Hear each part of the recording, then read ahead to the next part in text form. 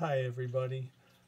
I'm going to do a short review today on the RENPHO True HEPA Air Purifier. I've had it for about a week and a half, and I gotta tell you, it was really easy setting it up for the first time. I didn't even have to look at the directions. I pulled it out, twisted the bottom off, popped in the new air filter, and twisted it right back on. It only took a few seconds. Turn it on right there, and it automatically starts up with medium speed.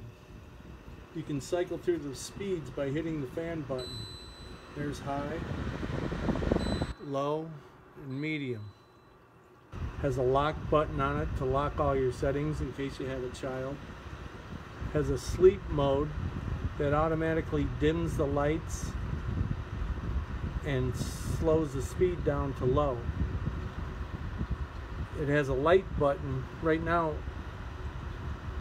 if I hold it down, it's what they call breathing mode, and it goes from a bright to a low and pulsates. I like to leave it on, and you can cycle through it to different modes. There's dimmer and colored. Now if you leave it on the colored mode, it switches to multiple different colors and it keeps rotating. There it's going to green, and it has red and an orange, maybe a blue. It also has a sleep timer or shut off timer on it. Goes from 2 hours to 4 hours to 8 hours. You can cycle through it or shut it off. Has a light on it for the filter. When the filter's dirty, this will light up.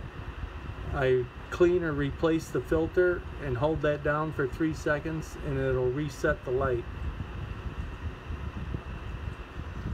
I must say, I've had it a week. I use the automatic shut off for when I leave to work, and I turn it back on when I get home. I haven't cleaned it yet. I looked at the filter before I did the review, and it still hadn't gotten very dirty. It's a testament to our house, I guess. We don't have a lot of dust and debris flying through the air.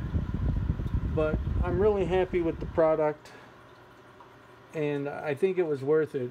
I bought it off of Amazon, and I was able to get a 30% off code to use for it.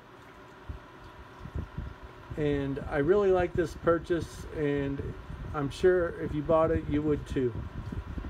Thanks for listening to my short review.